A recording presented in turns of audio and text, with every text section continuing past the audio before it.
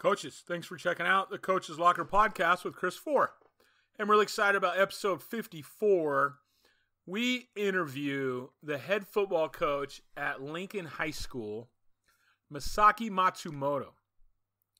Coach is a great follow on Twitter. Follow him at Coach Matsumoto. That's COACHMATSUMOTO. Folks, we're going to cover his brilliant career, how he started as a JV coach, and the very next year became a varsity coach, a varsity linebacker coach in one of the best programs in Southern California, Cathedral Catholic. Then left and turned a perennial loser in the LA City section, a school you've never heard of, I guarantee you, Helen Bernstein. Turned that school into a winner. And then left up to Lincoln High School, where he is now. Led those guys to the semifinals last year. I've titled this, So, You Really Want to Be a Head Coach? How one coach's love and authenticity has turned around and built successful programs. We're going to talk about his journey. I saw Coach tweet out something a little while ago. We're going to read that tweet to you, but it talks about all the difficult parts of being a head coach. I think a lot of guys want to be a head coach, but they don't necessarily... they haven't counted the cost. They don't understand all that goes into it. And so I thought it'd be great to bring him on and talk about, being a head coach and all that goes into it. Coach Matsumoto grew up in Seattle, Washington, and attended King's High School. After graduating from high school, he received a scholarship to play football at Trinity International University in Chicago, Illinois, where he was a captain and all-conference running back. He went on to receive his bachelor's degree in PE and health, and eventually a master's degree in special ed. Started his coaching career at Cathedral Catholic in San Diego back in 2006. Won a state title in 2007, and then in football, and then in track and field in 2008. Then started his first teaching job at Bernstein High School in Los Angeles in 2008, where he also became an assistant football coach and a head track coach. After 4 seasons, I think they won 8 games in 4 seasons, he said. He took over that struggling program and turned it around. In his 3 seasons as a head coach at Bernstein, his teams reached the playoffs in all 3 seasons, which is very, very impressive at that school. Made it to the semifinals, which is even more impressive. He was awarded the 2013 Central League Coach of the Year and 2013 LA Times Coach of the Year awards. In 2014, Bernstein was featured on ESPN E60, an episode with E60, for accomplishments on and off the field. He arrived at Lincoln High School in Tacoma, Washington in April of 2015 and just completed his 4th season with the Abes.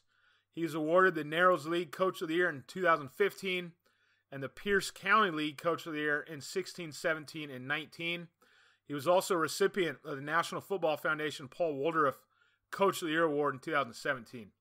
He was the Seahawks Coach of the Week and NFL Coach of the Week in 19. His overall record as a head coach in 8 seasons is 75-21. 7 league titles in 8 seasons. Boy, that is so stinking impressive. When he's not teaching coaching, he enjoys spending time with family and friends, and we'll talk about the place he loves spending the most time. Oh yeah, San Diego. Ladies and gentlemen, enjoy this great podcast with Coach Matsumoto. You are listening to the Coach's Locker podcast with Chris Fore, a place for all coaches to call home. The Coach's Locker podcast is a part of the Football Coaching Podcast Network.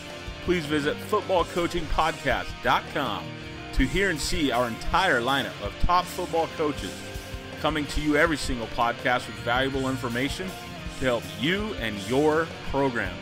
The Coach's Locker podcast with Chris Fore exists to help prepare coaches to be hired for the job of their dreams and to provide coaches with dynamite resources to become even more successful in their field.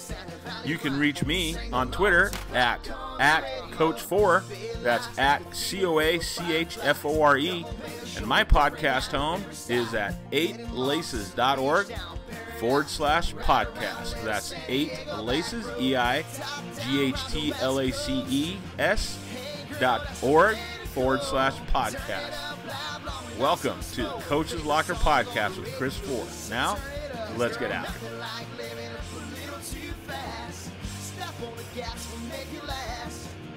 Hands up, forget about the past, 'cause you and I's everything I ever asked for. Top down round the West Coast. Well, hey, again, we're speaking here today with head coach Masaki Matsumoto. Coach, thank you so much for joining us. Thank you for having me, Coach Fore. It's an honor. It really is. I respect you as a man and everything you do for the game and for the kids. So it really is an honor to be on here. Well, thank you for that, Coach. We do something here to introduce you to our listeners called the kickoff, the tip-off, and the first pitch. Kind of a play on words there on how games get started. So, Coach, we got 7 questions I'm going to hit you up with, and you can just kind of answer these briefly as we introduce you. I know you're kind of Twitter famous among coaches on Twitter, but we got some who might not know much about you. So just a way to introduce you out there to the audience. Coach, what's the first team you played on, and what do you remember from that team specifically? Yeah, I don't remember the team's name, but it was actually soccer. It was first when I got to America. I had been interested in soccer in Japan, but I was never on the team. And then when I first got here, my mom wouldn't let me play football until I got 2 years of like soccer experience, I guess. And so that was my first experience. I think that was in 2nd grade. And I remember I played goalie. Outstanding. Coach, I was a goalie too. We got something in common there. Exactly, yeah. So when did you move here from Japan? When I was like in 1st grade. Okay. Yeah, like 1991, maybe 90. I don't remember the exact year, but yeah. So Gotcha. I came here with my mom as she wanted to start a new life here. Awesome. I know you honor her quite a bit on Twitter at different times of the year. That stuff's pretty neat to read, Coach. Thank you. Yeah, she's a special woman. Yeah. Very, very brave. Very, I'm the man I am. Big part because of her. Yeah. Coach, how about the last team you played on? What sports did you play, growing up, and what's the last team you played on? What do you remember from that team? Yeah, so, I thought I was going to the NBA when I was in elementary school. Nice. And so, so I played basketball a little bit, and then obviously I joined football in 3rd grade and, really never stopped playing that. And then basketball career kind of ended in middle school when I started taking football a little more serious, and I wasn't going to grow much more. And then I did track in high school just to get faster for football.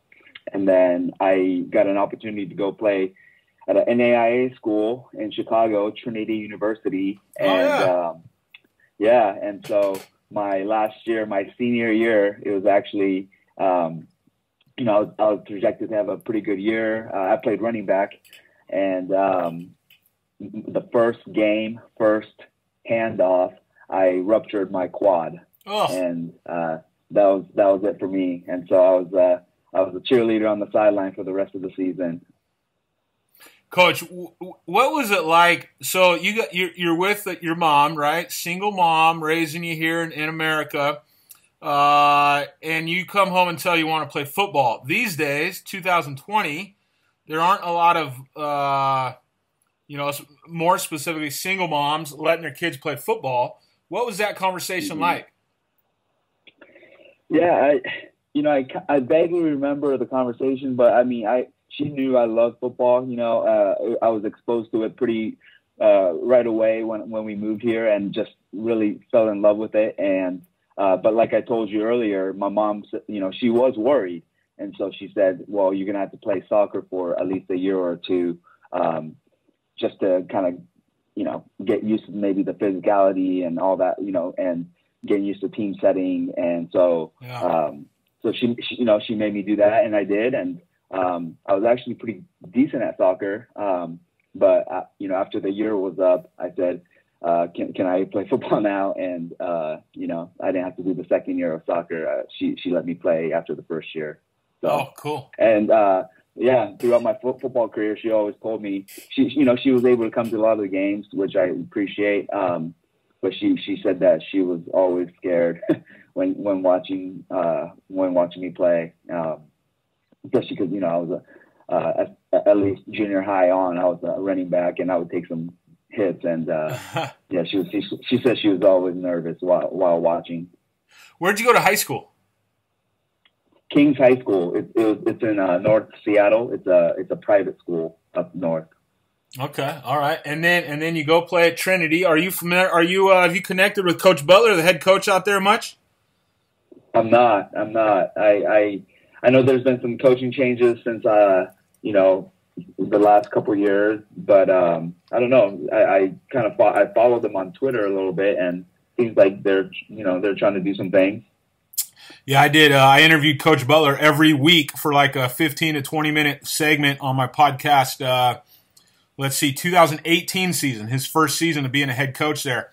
That was a pretty neat way to, kind of document things. So those are back in the archive here. And I got a quarterback of mine and wide receiver that I coached in high school, and then the quarterback coached at our junior college here. He's out there playing for him now in Chicago and really loves it. So. Oh, nice. Yeah, I got to check that out. Yeah, Coach Butler's a great dude. Great dude. Coach, how about who's been one of your main mentors in the coaching profession? Yeah, so I looked at the question, and I would say in terms of like head coach stuff, how to run a program, and hey, when you make a tough decision, what do you think about, et cetera, et cetera. I would say Tom Boehner, he's the head football coach at Bothell High School. It's in North Seattle. And, when I first became a head coach in 2012, I made a pact with myself that I would go visit successful programs or coaches in the off season. I would visit 3 of them. Fortunate enough, I've been able to keep that goal. And he was actually the first coach I visited when I made that pact with myself. Awesome. And then defensively, because I'm a defensive guy, it's John Montali. He's the defensive coordinator at Cathedral Catholic High School in San Diego, and that's where I started coaching that's where I started my coaching career, and just soaked everything up from him. And even now when I have questions, I call him up, and he's always there for me. Yeah, we're going to get into your coaching career and track that in a few minutes. I'm intrigued to hear how you. I always love hearing how guys got into the business. What's the worst mistake you ever made as a coach, do you think? I probably don't have one instance, but I would say the first year I got to Lincoln High School up here in Tacoma, Washington. They had, and we'll probably again get into this a little more, but it was my first school after Bernstein, where it all started for me. And I just felt like I could have done a lot of things differently, in terms of coming in there with more of a solid foundation of who I am as a person, who I am as a coach, what I want the program to exactly look like. Probably, try to get the seniors on board more, There's just a lot of things that I, now looking back, 5 years wiser and more experienced, I wish I could have done differently, because even though we went 10-1, that was really the toughest season, of my coaching career, because I was basically replacing, a really good coach and someone who turned it around and who played in the NFL, and so I think if I would have came in a little bit more prepared, and obviously I was a little, inexperienced, but I can't help that. But I just wish I could have done a lot of things differently. But I learned a lot for sure. Yeah, absolutely. Yeah, we'll get into that a little more. Coach, how about your greatest accomplishment as a coach? I would say it's all the messages I get from our former players. Nothing brings me more joy, and that, voice in your head saying, hey, this is what you're supposed to be doing, and this is how you're supposed to be doing it. Then when I get text messages and emails and Instagram message, whatever, saying, "Hey, coach, I really appreciate what you've done for me," or, now I get what you were doing, or, those types of messages. Yeah, those are great, Coach. I love hearing from former players, without a doubt. Coach, your favorite vacation spot? I think I might know it. Does it start with an S? Yeah, you're pretty familiar with it, Coach. Yeah. So tell us your favorite vacation spot. Yeah, it's weird because I lived there for a few years, but San Diego, California, you can't beat it. The food, the beaches, and the weather, and it's not as crowded as LA, and you can kind of get to anywhere within 15 minutes. I just love it. I love it, and I always call it heaven on earth. Coach, I love San Diego, man. I absolutely love it. I'm living a couple hours north of there right now in the desert, but I really hope to get back to San Diego sometime. I will get back there at some point in my lifetime here. My wife and I are definitely gonna retire back down that way. But you're right, man. San Diego is a spot. It's just a great place to live. Yes, sir. So, yeah, for right now, Coach, for me, I was born and raised down there, but that's my favorite vacation spot, too, without a doubt. You can't beat it. No. Coach, can't beat it. Your favorite thing to do outside of coaching? Yeah, I think if anyone really knows me, they would say just going out to eat and eating good food. I love food, and after ESPN, I would say Food Channel and Travel Channel is probably my two favorite channels. And, nice. I love all the cooking shows, and I try to cook myself. And but yeah, I mean, there's nothing better than going to a nice steakhouse and hanging out with friends. Yeah, that's awesome. That's traveling is. I love traveling myself, man. I just wish I could do it a little more, Coach. Yeah, I know. You're a busy guy, Coach. I think no matter how much you travel, you'd probably always want to travel more. That's my guess. So, Coach, let's get into kind of talking about your career. Again, we're going to spend a little bit talking about your career here. Then we're going to get into, being a head coach. You had tweeted something at the end of last year, and I was like, man, this would make a great topic. And so thanks for spending some time with us here, because a lot of guys, my consulting business with the career aspect of things, a lot of guys want to be head coaches.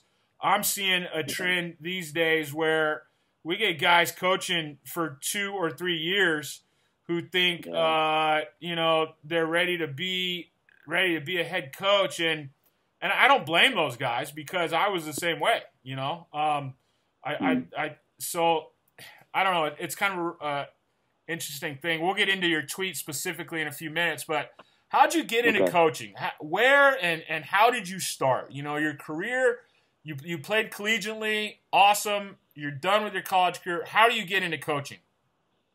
Yeah, so right after college, I wanted to get my master's right away. I have heard from some people that were teachers, because I got my undergrad in physical education, and I knew I was going to be a teacher. But people said, hey, you should try to get your master's right away, because a lot of people are doing it now when they have families and they're teaching, and it's kind of tough. And so I applied at Point Loma Nazarene University in San Diego. And brilliant advice, by the way, to get that master's right away. Brilliant advice. Exactly. I thank God every day for it. But yeah, so that's what brought me to San Diego in 2006, and I started, my grad program. I got my master's and credential in special ed there, and so it was a 2-year program. And sometime in the summer, right before I was about to start grad school in that fall, someone asked me at church if I wanted to coach, because she was the athletic trainer at Cathedral Catholic, and they were looking for a JV coach. And she, we were friends, and she said, hey, you played college football, and so, we could probably use your help. And so I knew that classes were at night, and, I had a part-time job, but I felt that I could make it work. So I was like, sure, yeah, because it's not something I thought I was gonna do growing up. I knew I wanted to be a teacher, but I never, I wasn't super serious about coaching, and so, Okay. so that's how I got into it. And Let me cut you off real quick, Coach.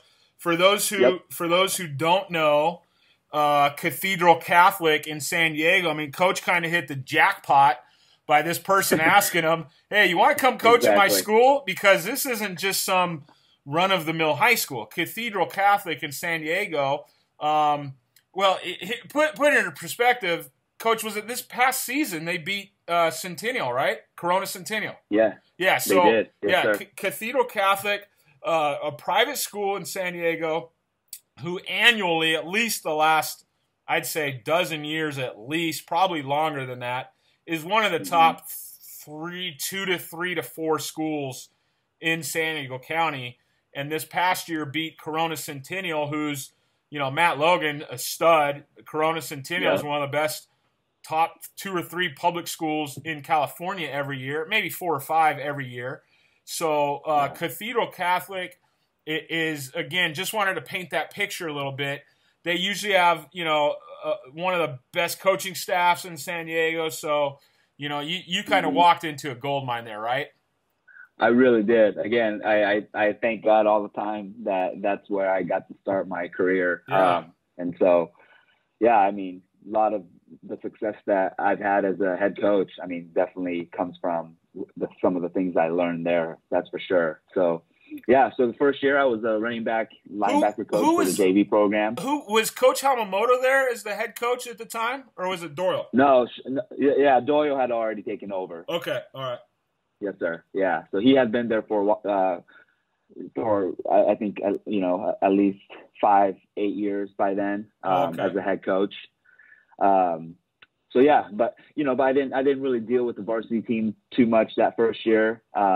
But just really worked my butt off, and I started loving the coaching aspect. And surprisingly, I wasn't one of those guys who was trying to play through the players because I missed playing. I actually enjoyed coaching and just working with kids and bringing what I knew from my playing experience. And then after that first year, Coach Doyle asked me if I wanted to move up to the varsity because they needed a linebacker coach. And so I jumped on it, and that's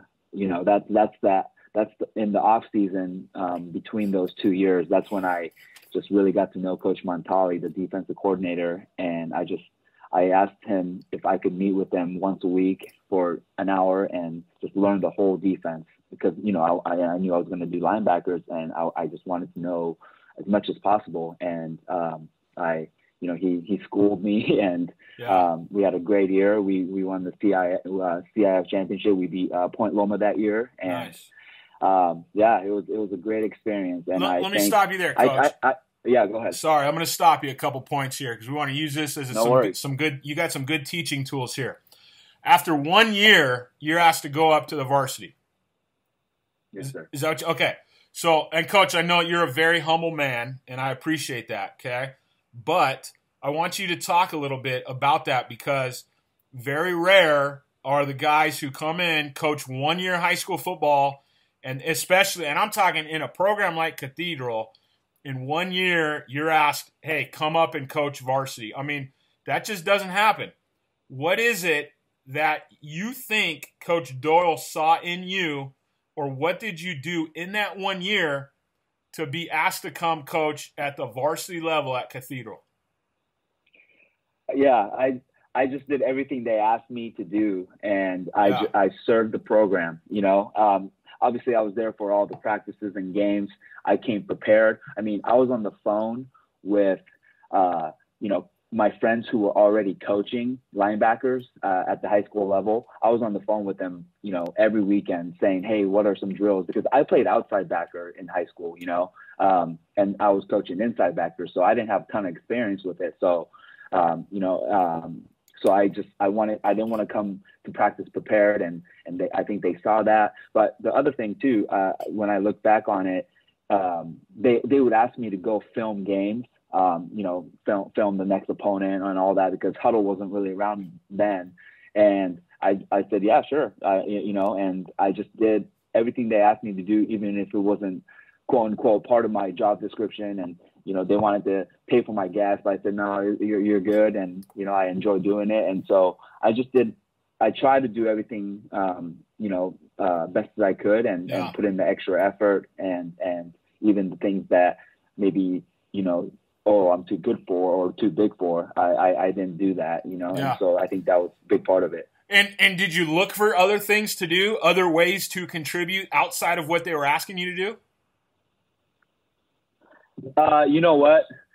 No, they kept you busy. Thing was just, they really did. They kept me busy, and I kind of became the go every Friday night right after your game, right after our JV game, go film, and that kind of became my regular thing. And and from just what I knew, I didn't know much then, but I would try to take notes as well and try to give that to them, even though, they probably didn't even look at it, because they were going to break it down themselves.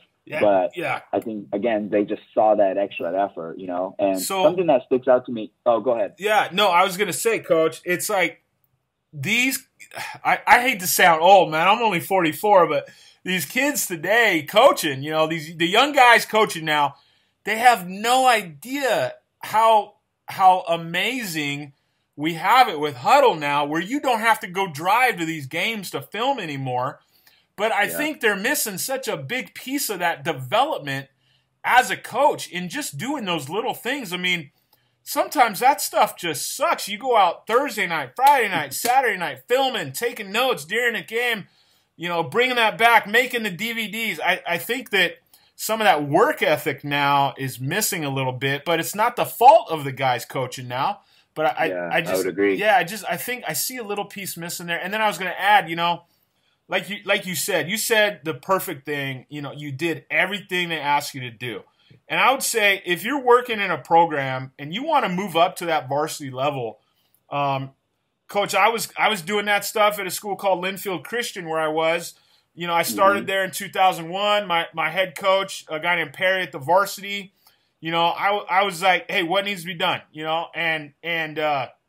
I made a program. They didn't have a program at all. So I'm literally out there taking pictures, putting together kids' bios, coaches' bios. He's like, man, we haven't had one of these this is awesome. We haven't had these. I was doing laundry on the weekends. I mean, if you want to move up, do all that stuff nobody else is doing, And, the couple of things I wanted to add to that, and I also just, I guess out of humility and I understanding my place, like I wasn't the guy first year, bringing a bunch of suggestions and thinking that, like, oh, well, I play college ball. And so I know this, and I kind of just, again, kept my mouth shut and just did everything they asked me to do. And I think sometimes, of course, like, good head coaches will listen to you and want input. But I think some young coaches are too eager to be heard right away. And I think still, like, you still have to kind of earn that, and it's not just a couple weeks. Like, I think at least a season, in my opinion. And then the second thing was, I remember when I was about to leave Cathedral, I had a good conversation with Coach Doyle just about life, and Coach Doyle said he didn't know I was leaving yet, but he said to me, if John Montali, the DC, ever left, I would make you the DC, even though you've only coached a couple of years, because I know you'll do everything you can to, get the job done. And so, again, that stuck with me as well in terms of my work ethic, but also when I'm now hiring people, like they don't necessarily have to know the most or have the most experience. If I know they're going to work their butts off and find an answer no matter what, because they care about the kids, that's who I'm going to go with, So yeah, that's a tremendous point, man. It's not who knows the most, because shoot, you could know a whole lot about the wing tee, but if you're coaching in the spread, I don't care what you know about that offense or that technique. If you're not willing to do the work, that's very, very well said, Coach. Great point. Yes, sir. Thank you. So you leave Cathedral. What was the next stop after that? Oh yeah. So I finished my grad school program, and I was ready to get a full-time teaching job. But there was really nothing in San Diego at the high school level. There were some elementary school, jobs and stuff, but I knew I wanted to be at the high school level, and I still loved Southern California. And so I was like, all right, well, I'm going to apply in LA as well. And in 2008, Bernstein High School in Hollywood was opening, and it was a brand new school, and it was opening, and they had special ed positions. And so I applied because I knew it was a new school and they would probably need coaches. And so I got the teaching job, and they had already hired a head football coach. So I came on as an assistant, but they didn't have a track coach, and I coached track at Cathedral as well. And so I became the head track coach of Bernstein.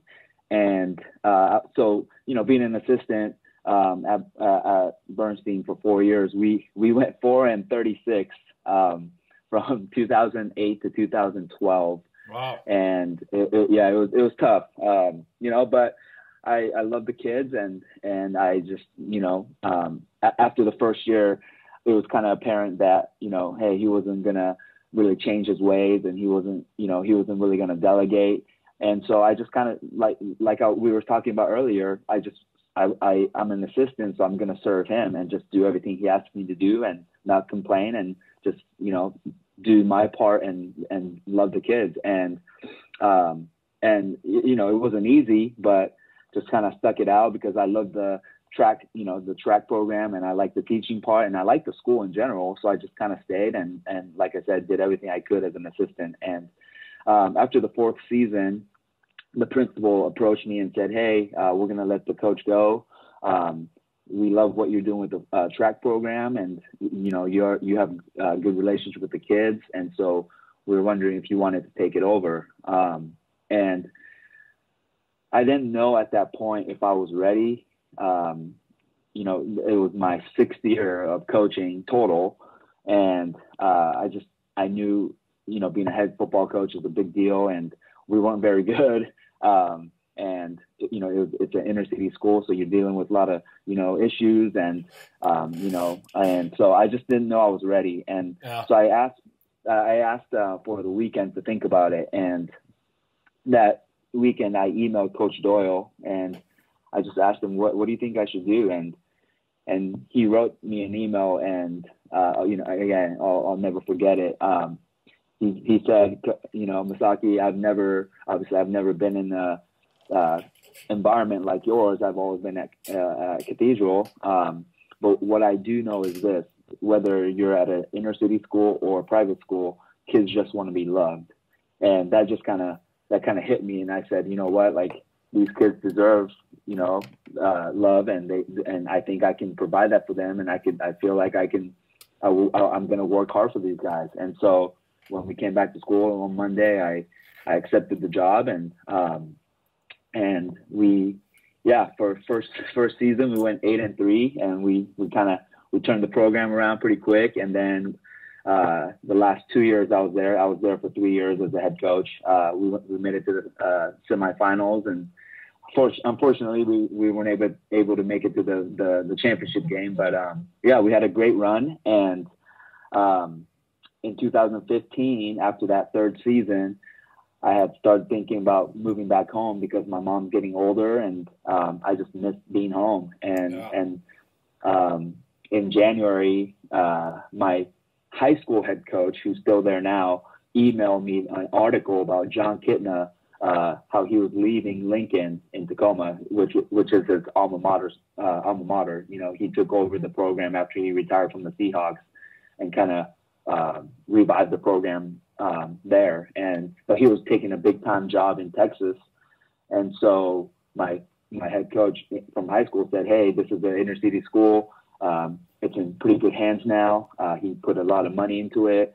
I think you can excel here. And I read about the school a little bit. And then that night I emailed the principal, and then a couple of weeks later we had a Skype interview, and I got the job and moved up here spring of 2015, and we just finished our 5th season. And, we had the best season this past season. We made it to the semifinals, and lost to a really good school, Eastside Catholic, who ended up winning it all. But Wow. it's been a great experience, and I thank God for my journey for sure. Yeah, it's an awesome journey to hear about. So, Coach, when do you think, looking back to Helen Bernstein, when do you think you just, or maybe even back further out, when do you think you first said, man, I think I might want to be a head coach someday? When do you think that first came into your thinking? I think it first crept into my head sometime in those 4 years where we went 4-36, because I felt I had learned some good things at Cathedral, and how to, not just about the defense, but just in general, how to run a good program, how to structure practice, how to have coaches meeting, because Doyle was really good about those things. Yeah. And then I saw the things that you shouldn't do, obviously, and I just felt in my head like especially I'm not gonna obviously at that point go take a Servite job, but I think I can maybe handle a school like Bernstein, a newer school where there's really, you can only go up, and so I was that did cross my mind for sure. Yeah. No, I mean, Coach, shoot, we talked about Cathedral, the power that they are. I mean, you go from there. Coach, I've been in Southern California all my life. I never heard of Helen Bernstein High School until I had a friend reach out to me. We're going to get in this in a few minutes too, but a friend reached out to me, hey, you got to go check out ESPN right now. Check out this high school in Southern California. They're on there right now with this pretty dynamic coach. And again, we'll get into that in a few minutes, but I turn it on, I see Helen Bernstein. I'm like Googling it. What? Where is this high school?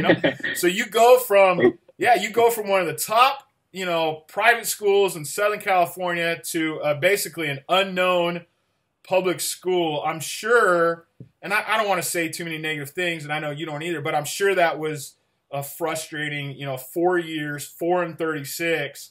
I'm sure that was frustrating. And it makes sense that you were thinking like, gosh, maybe I should be a head coach one day, if this is a type of program that kids are, being exposed to. And so you guys go 4-36 in 4 years. Did you say 8 wins in your first season?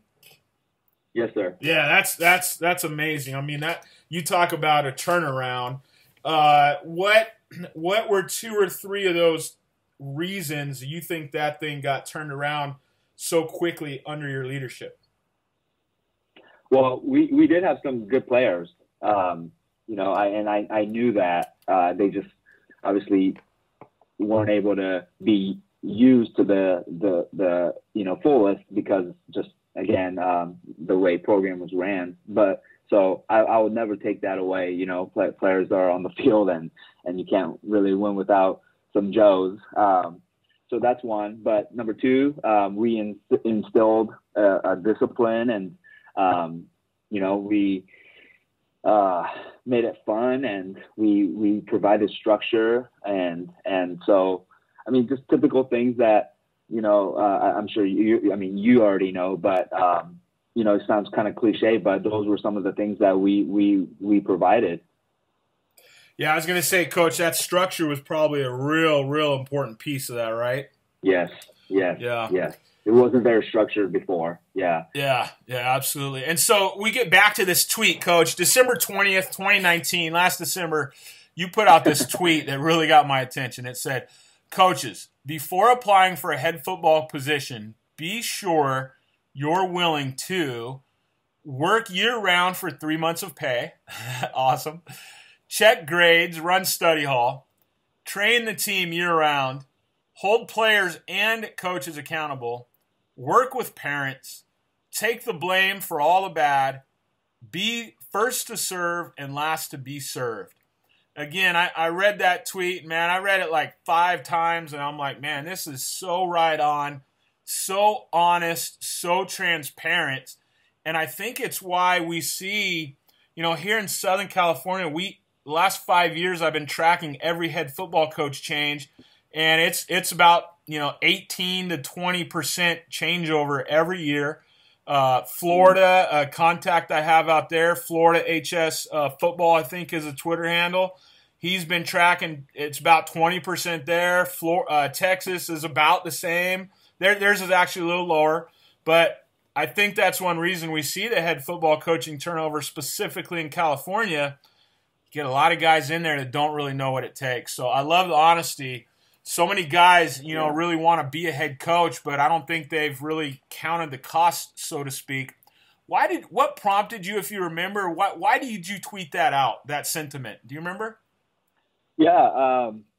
Well, we had just finished a long season, and in a good way, but obviously you're worn out. And I was just reflecting that day of, man, like all the things that we've done, and it's going to start in about a month again. And in my head, I'm like, man, this is crazy. And it was also the time, pretty much the football season was over in high school. And I just thought like, we're going to have, people trying to apply for jobs maybe they're not ready for it, or they don't know what they're really getting into. Again, if you want to do it right, many people can be a head coach, but you're not going to have much success if you're not willing to do it right. And so, that's really the combination of those two, knowing that it was going to be application season, and then just reflecting back on the season that we just had, and just going all the way back to January and realizing we're about to start in a month. Yeah. I hate to use the word out there, but it's so popular on social media, but it really can be a grind, especially like you said, when you've had that success, you're playing into December, and gosh, all of a sudden it's Christmas, and now we're back for the new year, and we better get started. Without a doubt. So, Coach, take us through kind of your 12 months. You mentioned, working year-round for that 3-month stipend, right? Yep. What do you do in January when you come back from the holidays? What does your 12-month season look like? Yeah, so, we start pretty much in December too, with our exit interviews. So we'll interview, returning players, seniors, and then the coaches, just to get a good feel, and it gives me a good idea and a pulse with the team, see what coaches are coming back, et cetera. And then we have our, new season team meeting, I guess, for all interested in football right before we leave for Christmas break, just so over break, the kids can talk to their families and start planning for rides and stuff like that for our morning workouts. So we already start that in December. And then when we come back in January, we have a coaches meeting. And I know that's probably weird for, some coaches, but that January meeting is just as big as the meeting right before spring ball, as a staff, because that's when we plan our morning workouts that we go from January to June. And we, ask coaches to sign up for, certain days. And we have about, thank God, about 5 to 6 coaches every morning at those morning workouts at 5:45. So, wow. It takes a lot. It takes a lot of planning. And so we do that. And then obviously we plan the workouts and plan who's going to be where, et cetera.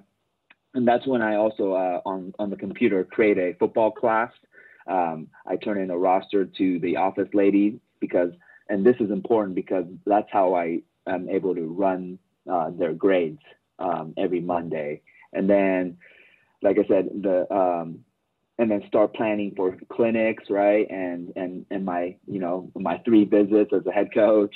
And then obviously January, that's when college coaches are flooding the campus, getting ready for signing day and all that. So that's January.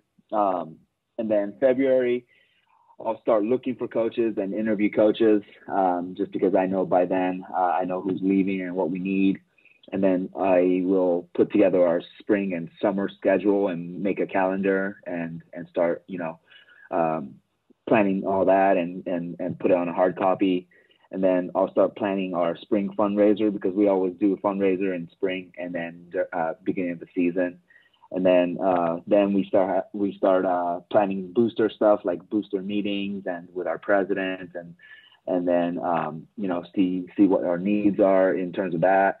And then that's when we also start doing weekly grade checks. And then March, we start planning for our competition that we do in the mornings.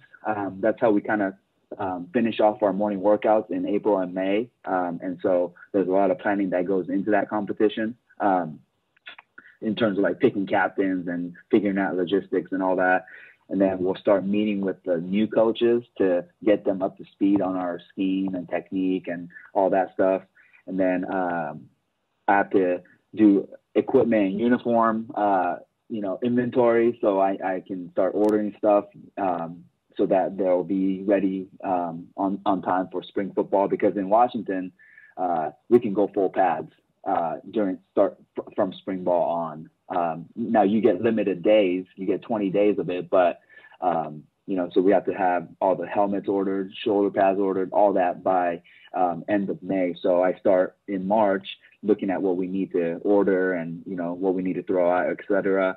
And then, kids' favorite, I have to start preparing the spirit wear and spirit pack and set up our online store. And so I'm sure I'm missing some, but that's kind of my January, February, March. Now it does sound like a lot, but I would still say that's probably the lightest 3 months of my year. So, Coach, when you decide, you talked earlier about going to see 3 schools. Do you do that instead of going to like clinics, or do you do both? I do both. Yeah, the clinic. I like to go as a staff. It's a good way to make sure our coaches are getting better, and then we go out to dinner together and just to kind of bond. But the actual visits that I privately set up, myself, and sometimes an assistant coach has gone with me. That's something I do separate. Gotcha. No, that's smart to do. Love that. I know I was just talking to Coach yesterday morning who was going to fly out to a college with a couple guys from his staff this week, and they weren't able to because of the coronavirus and everything happening. Yeah. So, all right, so then that takes us, I think, into April. Yeah, and then April, it's just finishing out like the morning workouts and just really putting my focus in that, because we do a really cool thing where 16 captains, 2 captains per team. They draft their team for the morning workouts, and everything's based on competition. And so, attendance and the activities in the gym, it's one team versus another. GPAs, GPA, if a kid gets in trouble in class, that team loses points. They could do service hours where they go help teachers or go do community service, and they get points. So that's a lot of work for me because I have to always, collect things and add points and all that. So that takes a lot of my attention for April and May. But obviously also mid-May or mid-April to June, we start meeting as a staff once a week to get ready for spring ball. So that's probably our main focus for April and May, getting ready for finishing out the morning workouts in the competition and getting ready for spring football. And Coach, how many days are you guys allowed up there in full pads? We get 20 days of football from late May till end of July. Sorry. So basically, yeah, 2 months. You get 20 days to do football stuff. And what's the rules? How long a day? Or like how many hours per day are you allowed in pads? I mean, there's no like time limit. I mean, you can't like do 2 days. Maybe teams do, but I mean, just the regular practice. 2.5, 3 hours, and yeah, and we're in pads, and then so. The big thing up here in the spring is teams go to scrimmages and team camps where they full on scrimmage other teams. Wow. Yeah. Totally different than a lot of other states. Yeah. Totally different. Yeah. All right. And then that kind of takes us into the season. We don't need to get into that too much, but I'm always intrigued to hear about, what happens there during the off season. Coach, how do you hold kids? One of the things your tweet said, checking grades, running study hall. How do you go about holding your kids accountable in the classroom? Yeah, so, you can't hold them accountable if you don't see them, right? Absolutely. And so in Washington, we're not allowed to have a athletic period. That's just it's I don't know, it's not allowed because I guess I don't know, for the reason you're excluding people or whatever.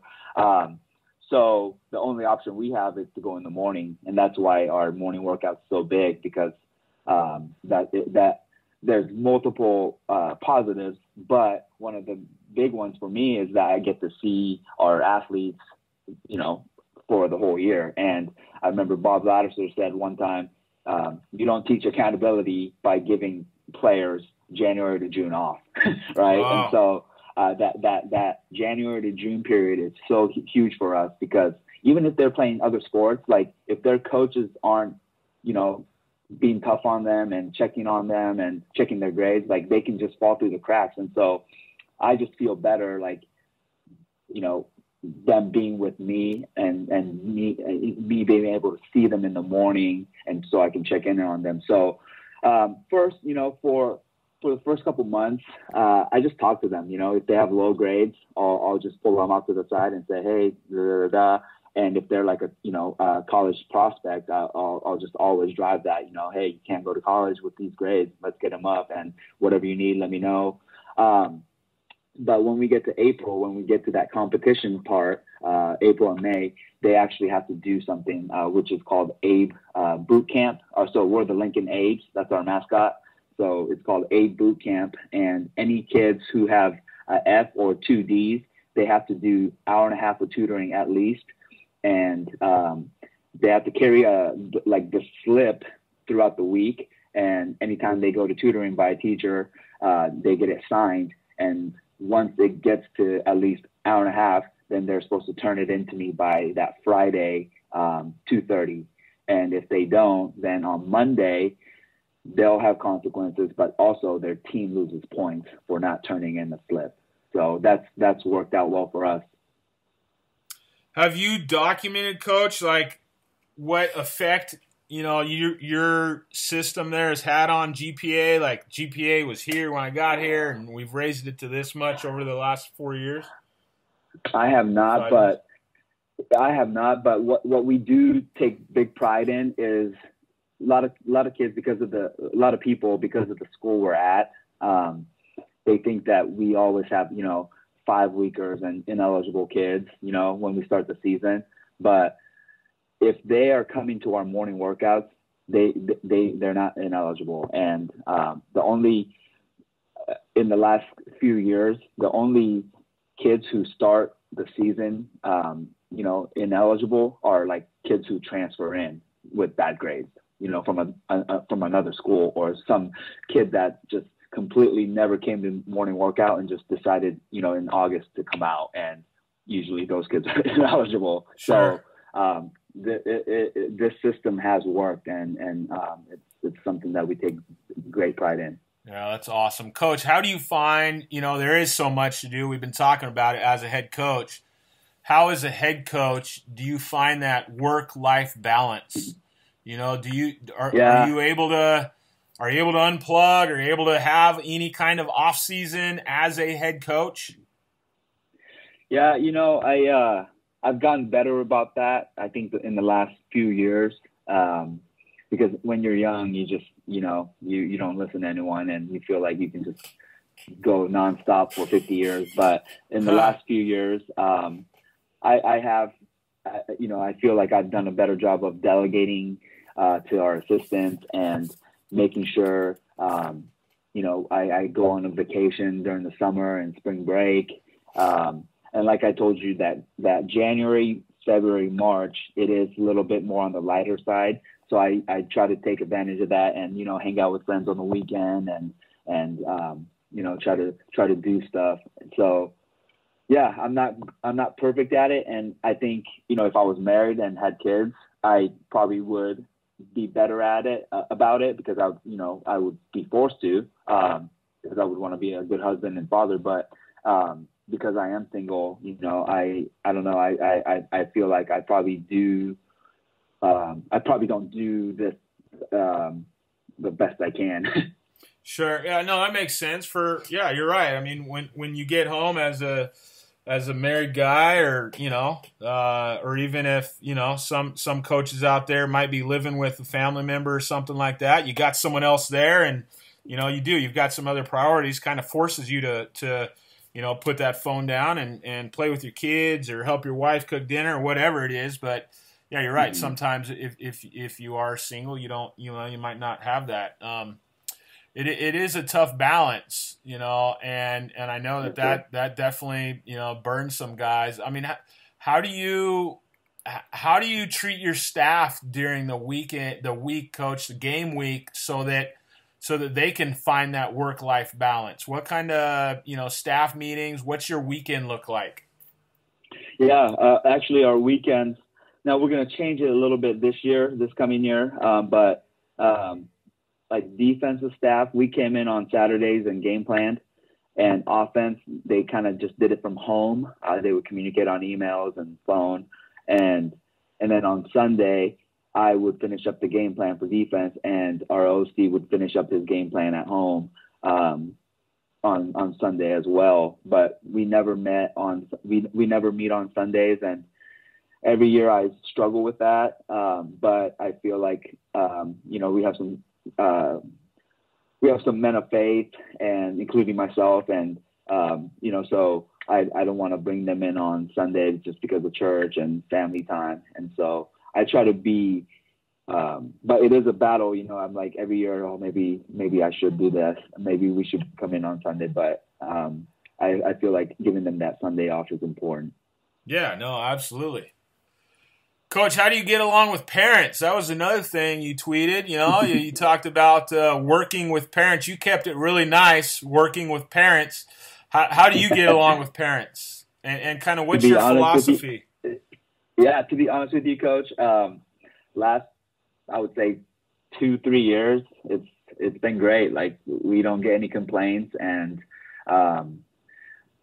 it's just nothing but supportive. And luckily there's a track between the stands and the sideline, so and I have my headset on, so I don't get to hear too many complaints. But in all honesty, it's been fine. So I think couple of things that's helped me with this, because first couple years I did run into a lot of parents who had issues or who wanted to complain to me about playing time, etc.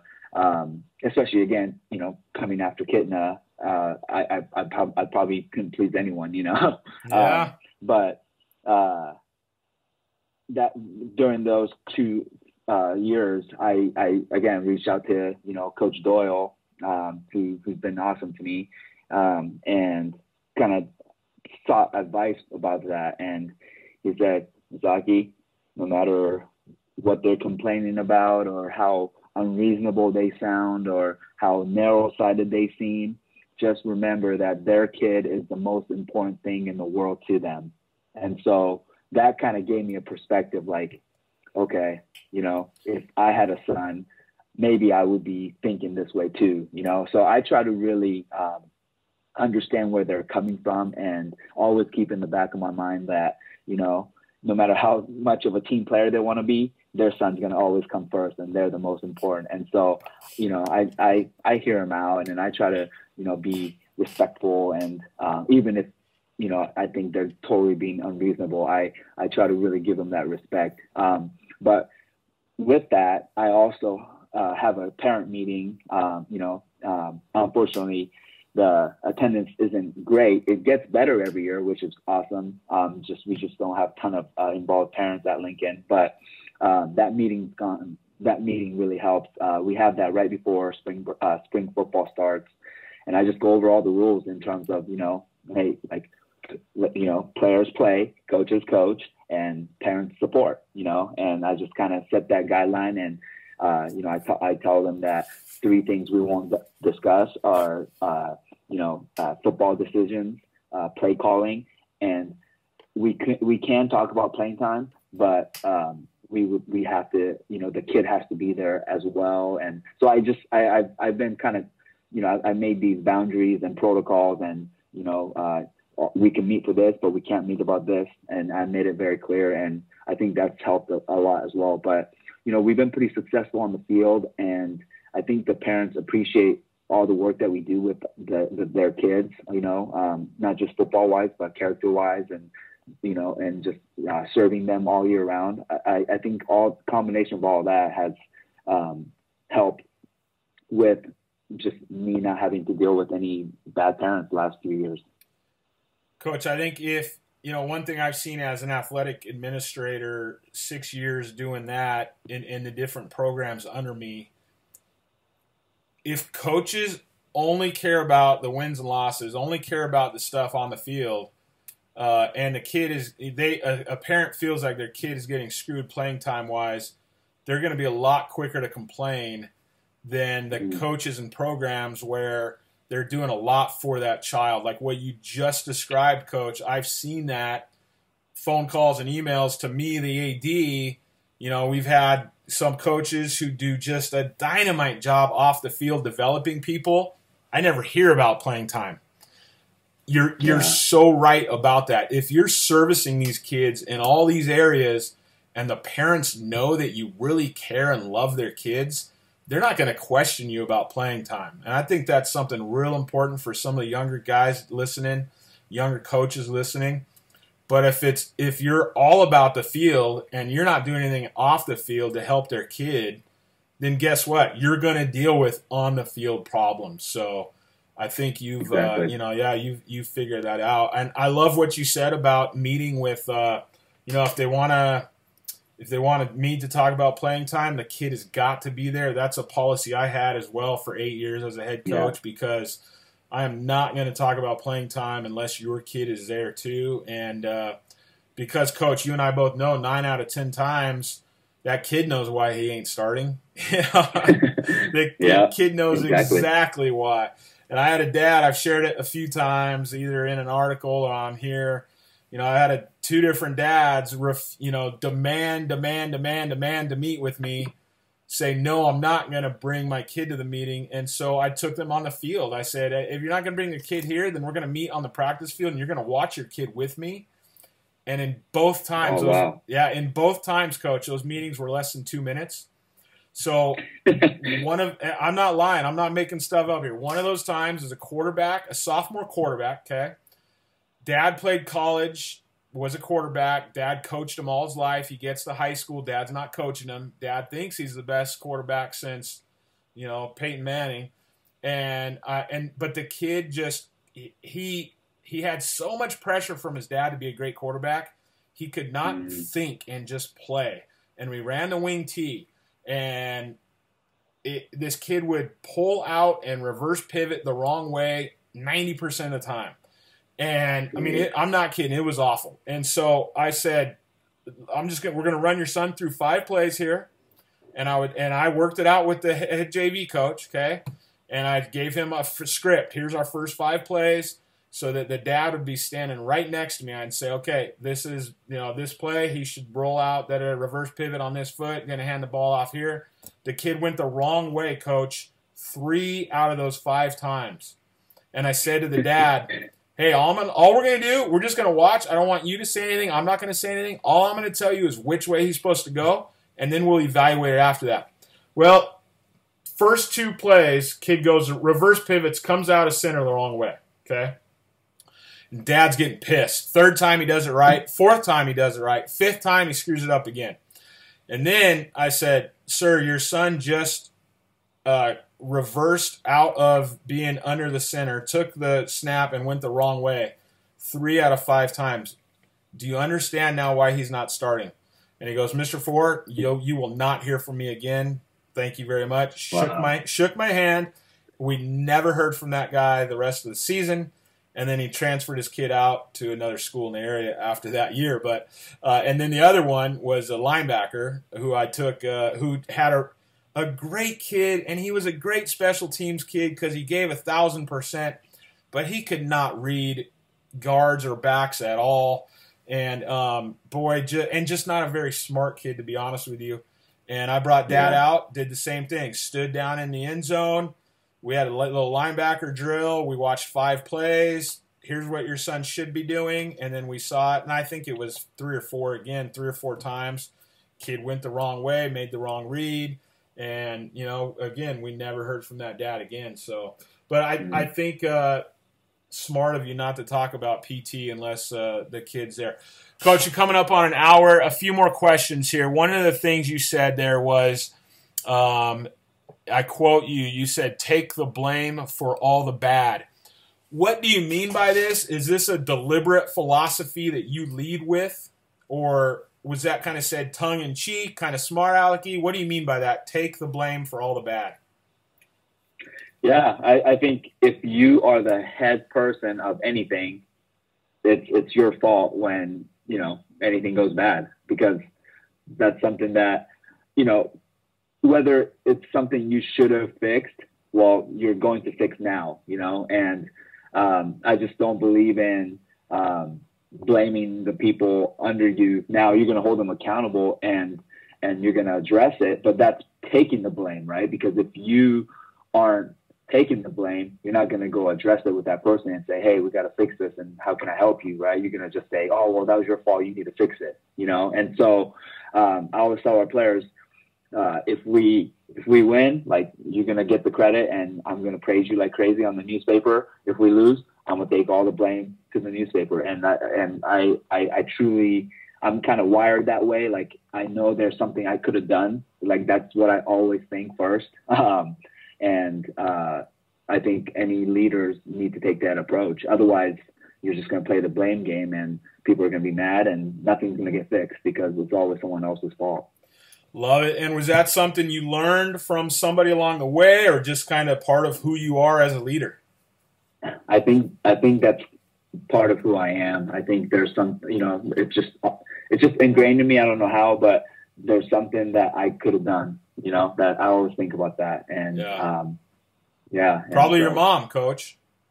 Yeah. I mean, honestly. She was tough on me. Yeah. Coach, you said this, again, I think it's just part of who you are, but you said, you know, you sure you really want to be a head coach? You got to be the first to serve, the last to be served. Talk to me a little bit about that. Yeah, it's not about you. It's really not. And I think a lot of people, you know, go for the job because of the title, or because you get to call the shots or whatever, or it's a stepping stone. But it's really not about you. It's about serving the kids first, and whatever your needs are, you know, that has to be kind of pushed to the side, right? One of my mentors, he said, being selfless isn't not thinking about yourself, because that's impossible, right? But it's thinking about yourself less. And I think you have to constantly do that. And it's, you know, and remind yourself, it's not about me. It's not about me. It's not if I look good. It's not if I get the credit. It's not, you know, if this is going to help my career. Like, it's about helping the kids.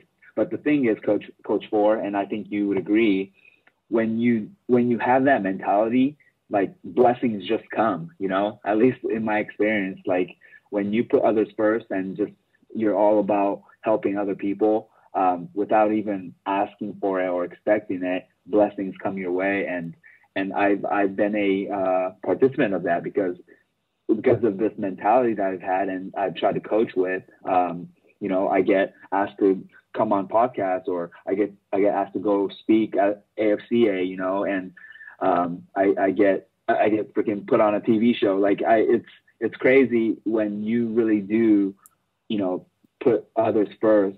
Like, you do also get blessed, and I think that's how God works. Yeah, you know? Yeah. No, biblical principle Jesus shared and led the way with that, for sure. And Coach, that brings me into my next question here. We got two more questions for you. Yes, again, I first learned about you watching ESPN. It was a program on E60 called Letterman. You were the head coach, again, at Helen Bernstein down here in Los Angeles. Not many listening to this podcast have probably ever heard of that high school, okay? And then it ends up on ESPN. So tell us about, first thing I want you to tell us, why was that show called Letterman? Tell us what you do with letters. It's not a football letter, not something goes on a Letterman jacket, a written letter, typed letter. Tell us what you do with letters in your program, because It is so unique. And then do you know where coaches might be able to go watch it? Is it online? It isn't. So the person that produced it gave me the link to the video and the password. Oh, I see.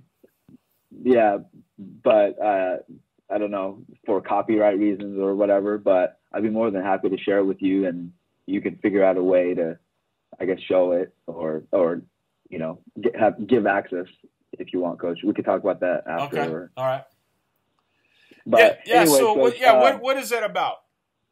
Yeah. So again, I got the idea because I go visit coaches, and I mentioned earlier my mentor in terms of being a head coach is Tom Boehner up at Bothell, and he's the first guy I visited, and he told me about something, you know, about what he does, and it was something similar, and I thought it was awesome. But then on the drive home, I thought, man, because Bothell is a pretty affluent school, how powerful would it be at a school like ours where, you know, our moms are probably working 3 jobs and they probably don't really see each other, and, you know, love probably isn't expressed much. And so I fell in love with the idea. And so what I did was I typed out a letter to the parents asking them to write their son basically a love letter, why they love him and why they're proud of him. And I asked the Spanish teacher at Bernstein to type one in Spanish as well.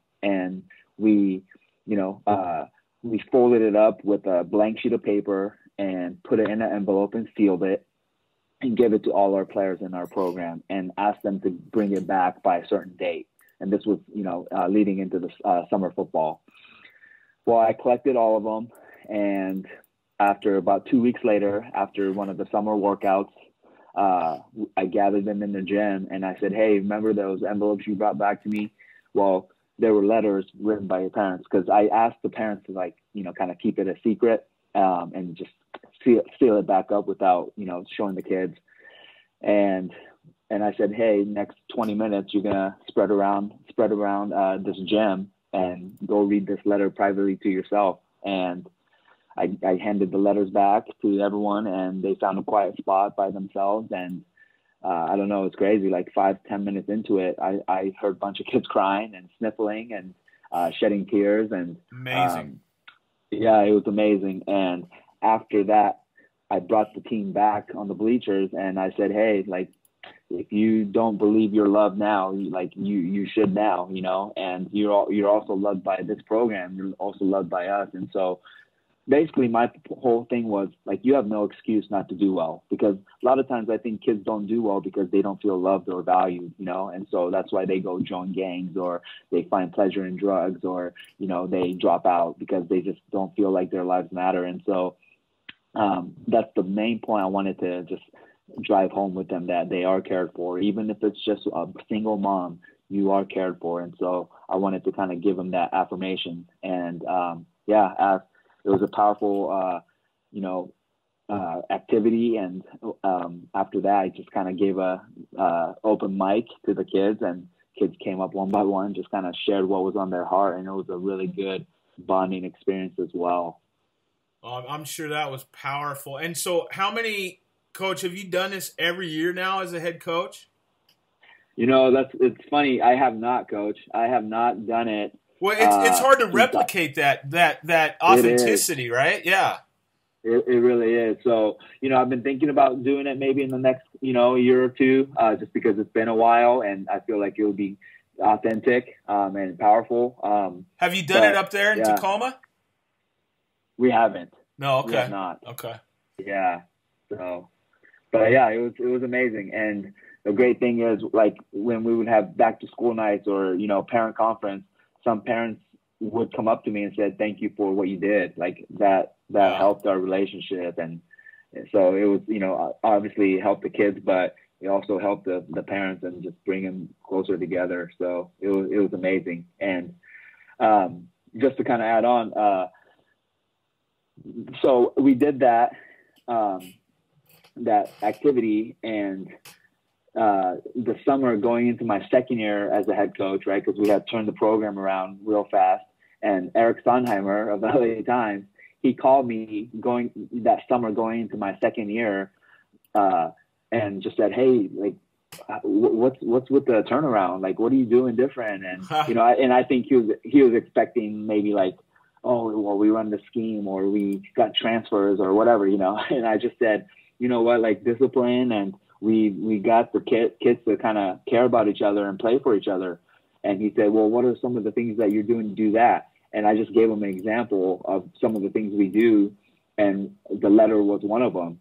And he just kind of like fell in love with it, and that's when he wrote the front page article on the LA Times. And then a year later, ESPN probably saw the article and picked it up and called me out of nowhere and said, "Hey, we read this cool article and we want to follow your team for a whole season." And so they followed our season, that last season I was there. I didn't know they followed you guys all year. Yeah, it was crazy. Wow. They were really good about staying out of the way, but they're there for everything that third and final season. Wow. Okay. Yeah, no, Coach, I think that's a tremendous idea. I had we do a 3-day camp. Like when I was a head coach, we do a camp in our gym, to kind of kick off training camp. And one of those years I just had this idea to have like a father-son pancake breakfast one morning. And then I gave each father and son a little script of like 7 questions to break off and go through. And man, I had dads like coming up to me, giving me a big hug afterwards, saying like, "Thank you. I haven't had like one-on-one time like this with my son in years," and that kind of made me sad in some aspects that they hadn't had that. But man, what you did for those parents and kids, I'm sure there were things parents wrote in those letters. Coach, did you hear like the kids hadn't heard those things ever said by their parents or not in a long time? Yeah. One kid came, when they were sharing in front of the team, the open mic, so to speak.